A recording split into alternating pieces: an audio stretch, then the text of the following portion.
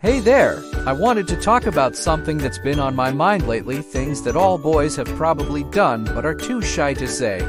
You know, we all have these little secrets that we keep to ourselves, and I think it's great that we can share them with each other. One of those things that boys all tend to do is being awkward around girls.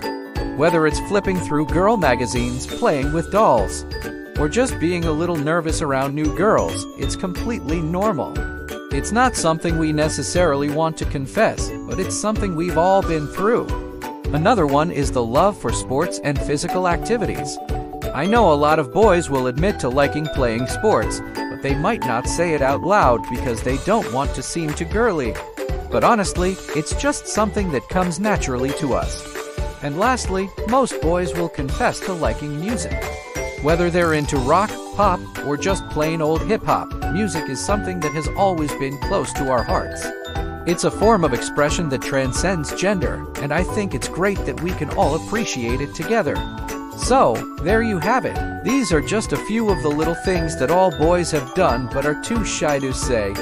I think it's wonderful that we can open up and share our experiences with each other, no matter who we are or where we come from. Please subscribe to this channel for more videos like this.